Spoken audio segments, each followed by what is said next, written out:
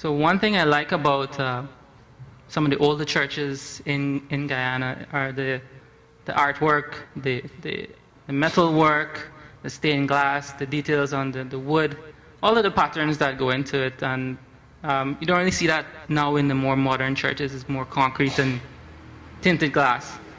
So I really enjoyed photographing this. This was on a church on Waterloo Street, I think St. Andrews. Yeah? Christchurch, sorry, Christchurch. And I thought the bride and groom, during the ceremony, completed the image.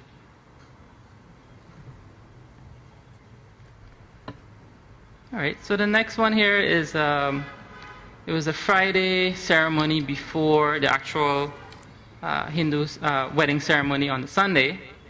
This is the Matikor. Sorry? Digdati. Digdati. And so this is the mother of the bride. You had the bride to her left and the pandit on the opposite side. What I was trying to capture in this image was the atmosphere, the mood of the evening. There weren't a lot of bright lights, just the fire and the fairy lights in the background. Kind of like the depth that the fairy lights gave to the image, like the composition. And of course, the mother couldn't care less if there was a photographer or videographer there. They were just in the moment.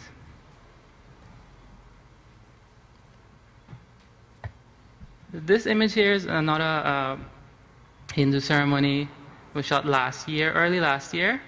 And I was there to photograph. A friend had invited me. They wanted to give the photographs to the bride and groom as a gift. So I was not really the official photographer there. Two other photographers and a videographer, and it was a small venue. So it was a little bit of a challenge trying to share the space. So it started moving around, and if you've been to a Hindu ceremony, the stage is usually decorated with a lot of flowers and things hanging down on the stage. So it's not easy to see from different directions. But there was a space in between the flowers where there was a nice portrait of the bride, and she was busy